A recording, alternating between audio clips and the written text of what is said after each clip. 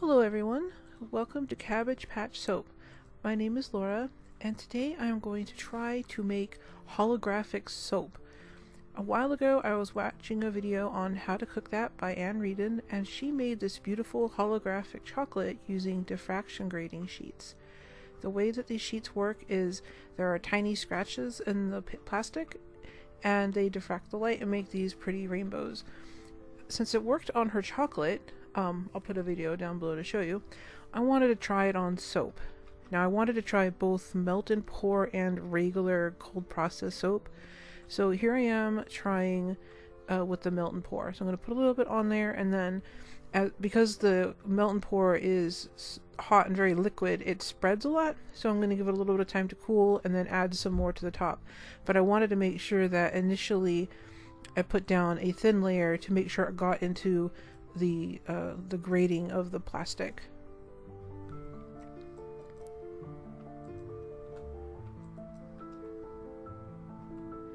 So I waited a little while for the soap to set up, and now I'm going to peel it off. However, unfortunately, I had put the soap on the wrong side of the plastic.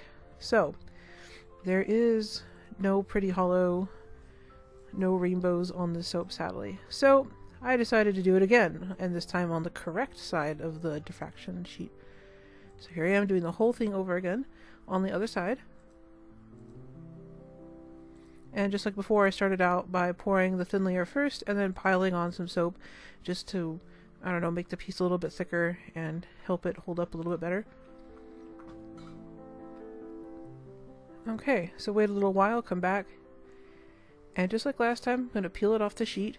One of the things I wanted to test was to see if the plastic could hold up to the heat of the melt and pour, and it seems to have held up just fine, so that's good to know. Here I'm trying to catch it in the light and get the camera to pick it up. So since the regular light is not working for this, I'm going to move the lamp, and we have hollow soap. It is so pretty. Look at all those rainbows.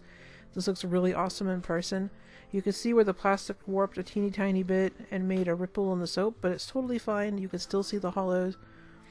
And I'm just trying to get the rainbows to show without the glare of the light interfering.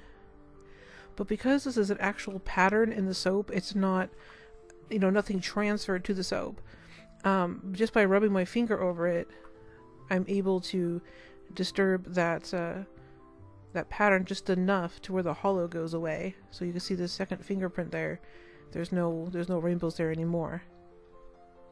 So it's really delicate. This is not going to be something that I'll be able to, ship or, package, because if anything touches the surface, it'll get disrupted. So in her video, Ann Reedon made these cute little chocolate cubes. And again, a problem, as you'll see, because once again, I was trying to put the little plastic sheets on these tiny little cubes of soap and put them the wrong side down. But in her video, she made some cute little chocolate cubes that had little squares cut out of the sheet on them, and it made the little squares of chocolate hollow, which I thought was really cute. So I was trying to do something similar here, but, as I said, I put them the wrong way down, and there is no hollow.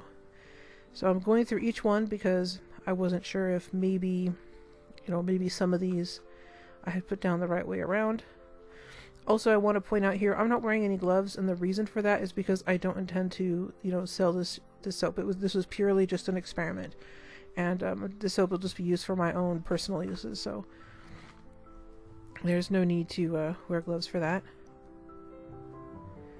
And as you can see, each little cube of soap is lacking the pretty rainbows. So clearly, I have managed on every single one of these to put the plastic on the wrong way down somehow. That's okay, because I can just melt it and do it all over again, which is exactly what I'm about to do. So here are the failure cubes, and there's a little glass pot, and I'm just going to melt these down. Melt and pour soap can be melted in the microwave. I do not have a microwave, so I am going to be doing it on a double boiler, so it takes a little time. So this time I just made 2 of the cubes. I figured there, if it works, it works. There's no need to, do a whole bunch of cubes this time around. So I just did the 2, and we'll see if this worked this time.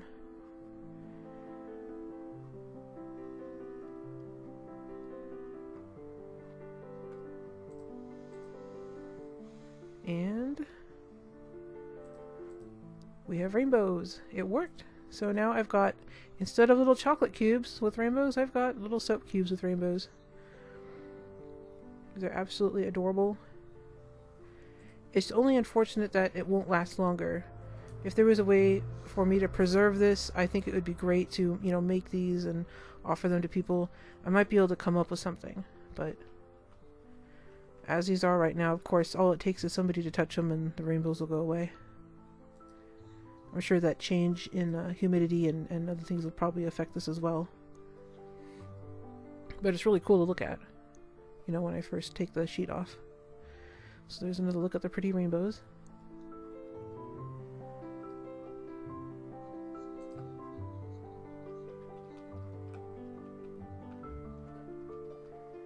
Alright, so now I want to try it with the regular soap and see if we can get the same pretty hollow rainbows from this diffraction grating.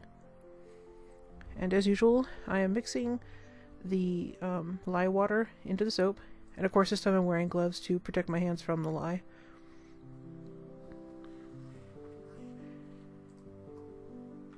And here I've set up 2 containers. So my plan is I'm going to have one soap that's completely normal, nothing in it, just the soap and just the oil and the lye waters.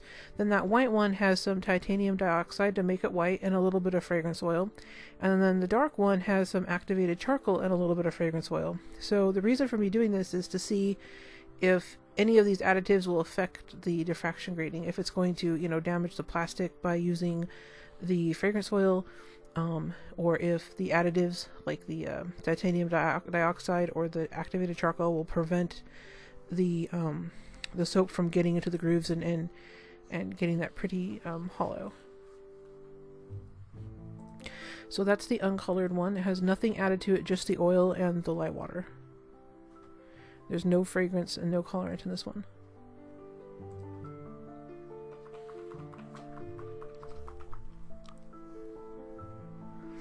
I'm just going to tap out the air bubbles, hopefully.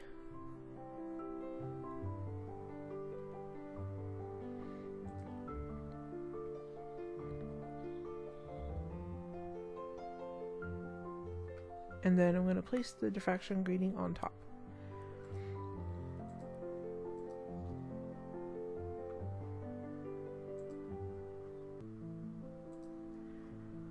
I probably should have put this in the bottom of the mold and then poured the soap batter on top, but I wasn't sure if it would float or what would happen to it, so I decided for this I was just going to set it on top. And then here is the batter that has the titanium dioxide and a little bit of fragrance oil.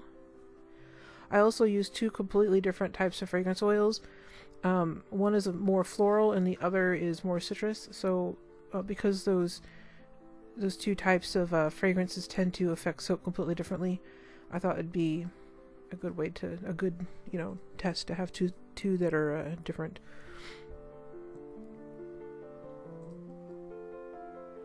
Although looking back, I probably should have had, you know, colorant in one and then fragrance in another, just so that we would know what affected it, but I wasn't really going for a true science experiment here. I just wanted to know if it would work at all. And here is the diffraction grating for this one. I'm just going to set it on top like I did with the other one and tap it down.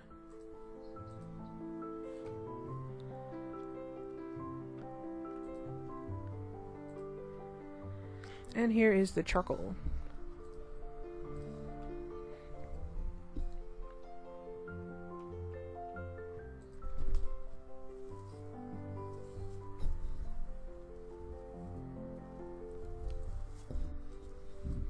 And I just stick blending these to make sure the powders are mixed in completely so that there's no clumps of powder or anything on the top. I wanted to make sure everything was very evenly dispersed.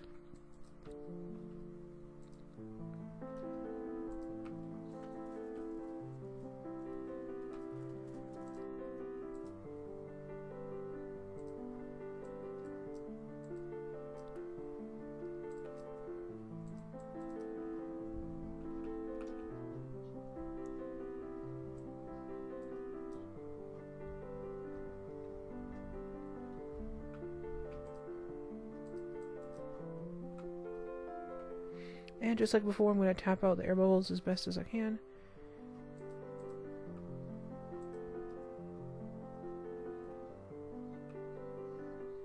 And then I'm going to put the little diffraction grating sheet on top.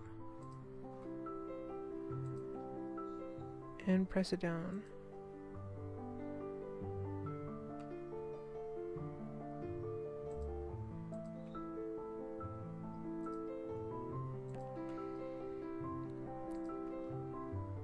Now, because I didn't use any water discount or anything, I left these to sit for a couple of days. I wanted to make sure they were completely set up before I tried removing them from the mold.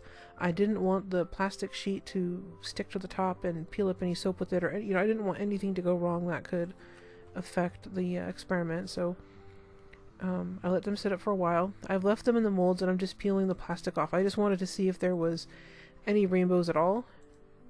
And here's the first one. This is really hard to see, especially on the camera, so what I've done is just move the lamp.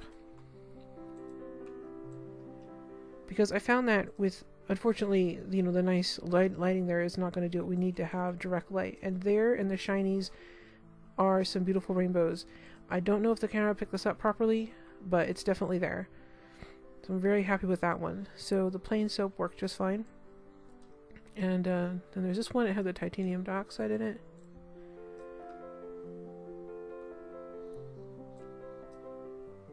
Peel back the sheet,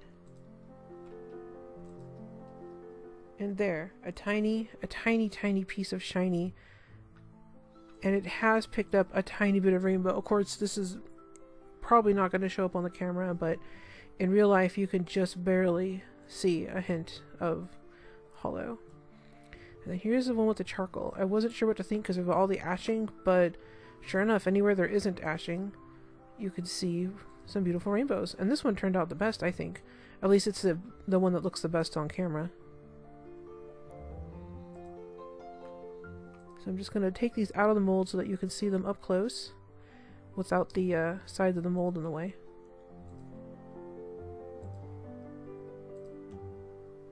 I'm trying really hard not to touch the surface. But here's how it looks. I think this came out really nice. I really like the rainbow effect. I'm actually honestly very surprised that this worked at all because of how thick the soap batter is. You know, how many additives I had to put in this with the charcoal and then the titanium dioxide and the other one. Here we go. You can see once I get it tilted, once it picks up the light, you can see there's definitely some rainbows there.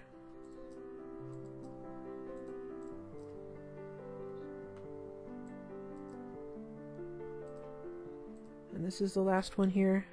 I'm going to put a little circle around that shine just in case it's hard to tell what I'm talking about. It's right there.